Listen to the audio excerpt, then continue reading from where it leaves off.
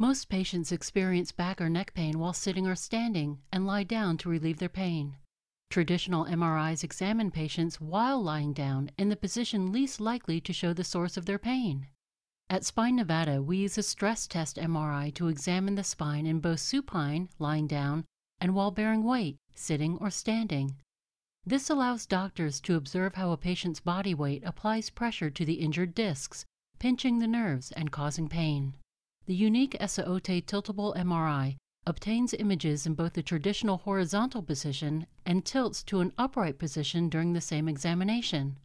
The stress test MRI explains why patients hurt standing up but feel relief laying down, and why conventional MRI exams may fail to relieve the problem. A stress test of the cervical spine shows increased pressure applied to the spine in the upright position, and includes flexion and extension views looking up and down. Stresses on the discs are minimal when a patient is lying down during traditional supine MRI examination, and may only show a slight disc bulge or nothing at all and no pain.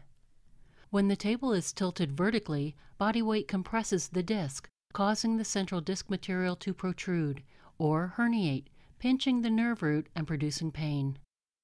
Looking downward in flexion creates more pressure on the disc and may increase the size of the herniation and spinal cord compression.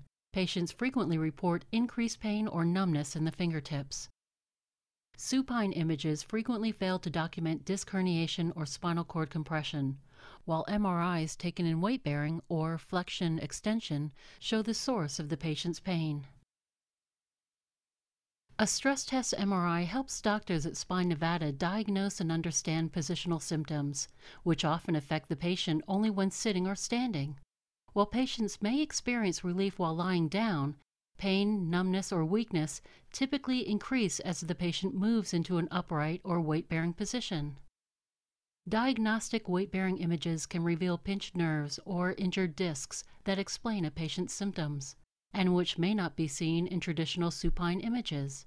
In fact, conventional supine MRIs can miss 30% of spinal injuries.